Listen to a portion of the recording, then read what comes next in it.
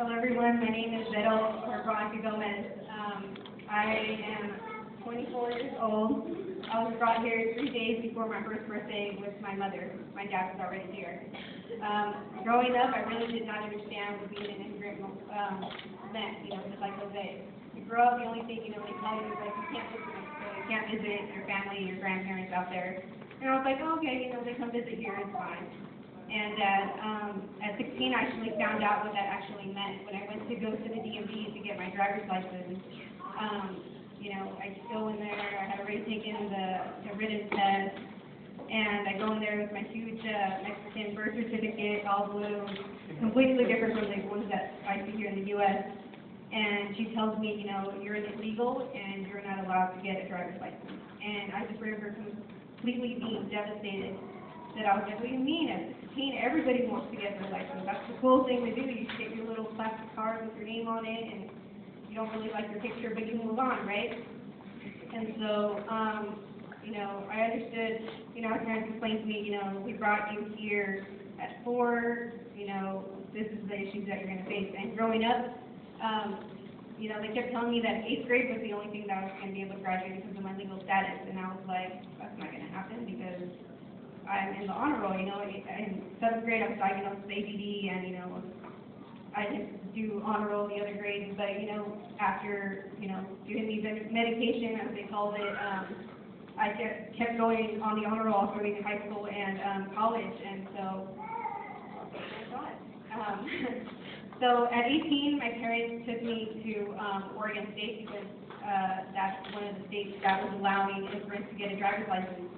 So I went there. It took about 3 trips. They took me in a small room, probably a third, not even less, smaller than this room, and they put a video, they put the TV on, they gave me a booklet in English, and they're like, good luck, learn the DMV book. And that license cost me $600, a little plastic thing, something that you can get in your own state for $25 to $45. Last year, that license was going to expire in November, and a family friend was going to go to Washington State, and, I was like, that's another state that's allowing immigrants to get a driver's license. So I said, can I ride with you? And I was like, I don't have an address, I really don't know how to do it, but I'm going to come out of there with a license. And I did. It cost me another $600. So if you add it up, that's a large amount of money spending on the little plastic cards. So when you get pulled over, you have something to show, not just, hey, I'm undocumented, And just with that, I become such a good, I'm not a liar anymore, I promise, but you become such a good liar of hiding it, When a police pulled me over for doing a weird turn, but I barely had my license, so I didn't know what I was doing anyways. And he's like, oh, are you here visiting? And I was like, oh, yeah, I'm visiting here. I'm from Oregon. I go to Portland State. And I just make up stories on the spot, or going to the club. Just something easy as that they would take your driver's license. I would get into pack a line with my friends so that they wouldn't hear that my license wasn't a California license. And so the security there, I'm like, you're not, an ICE agent. You're not a police officer. Why are you giving me all this hassle? 20 minutes later, I finally get into the club. So I'm like, there's no point in that.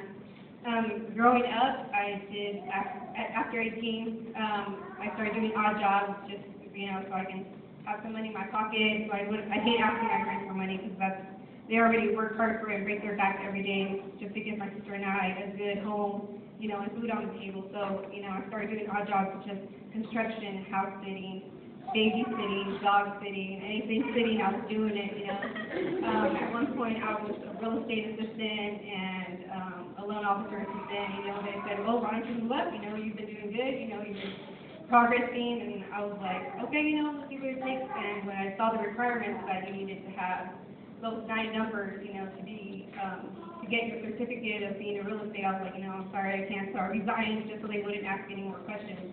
So it's just that struggle that, those 9 little numbers kind of put a limit on what you want to do. But the jobs that I did, my parents always taught me to be a hard worker. And whatever job it was, do it with pride. Because at the end of the day, that's still money in your pocket, whatever you do. And so last year I was fortunate enough with the help of my parents in doing odd jobs. I graduated from Cal State Bay with a bachelor's in criminal science. And from Louis McDonald's, which I thought I was going to be stuck at a junior college. Not that there's nothing bad with being at a junior college, I was like, if I'm going to be stuck there the rest of my life, I'll just get all the degrees that they have in there. So, you know, I did, I don't know how many courses, 22 units every semester. I was like, I'm just going to keep myself busy and just educate myself so that when they ask me something, you know, I don't be like, I don't know, you know. So, I got an AA there in liberal arts, and I remember at my graduation from Cal State Day, I was sitting there, and I didn't really know nobody because I was only there for 4 quarters. They go by quarters there, and I was taking 22 units, and I was like, I'm just driving there and driving back home because 2 hours is just way too far for me to be sitting in traffic. And so I was just sitting there and hearing everybody, you know, tell their you know, oh, I got a job after graduation, you know, I'm gonna, you know, work with my dad at the business office. And I was like, yeah, you know, after this graduation, I'm gonna have a graduation party, but on Monday, I'm gonna start changing diapers. That was my job basically, and I was like, sorry.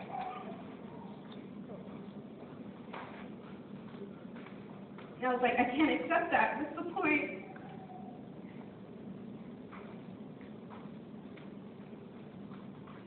Of spending those long hours. And my parents making their bag for me just to change diapers. But like my parents said, you know, whatever job it was, you know, help pay your car, help pay insurance, your phone, you know, anything that you like, you can pay for it, you help us with groceries, and that's all you can do. And I'm like, that's fine, but, you know, walking past my classroom, you know, I was criminal justice, so the immigration issue would come up a lot, especially how law enforcement was going to be involved with that, and I just wouldn't say nothing because I didn't want to be, you know, outed and undocumented because it would be the whole class versus me, and I was like, now that I look back on it, I wish I had the courage that I have now to stand up against them. I wish I would have known that I had the voice that I have now. And I would walk down the hallways with my head down and be like, you know. And now, if you would ask me who you are, because before I didn't know who I was, and if you ask me now, I could say my name is Veronica Gomez Rodriguez. I'm a daughter, a sister, a cousin, a friend, a student. I'm undocumented, unafraid, and unstoppable.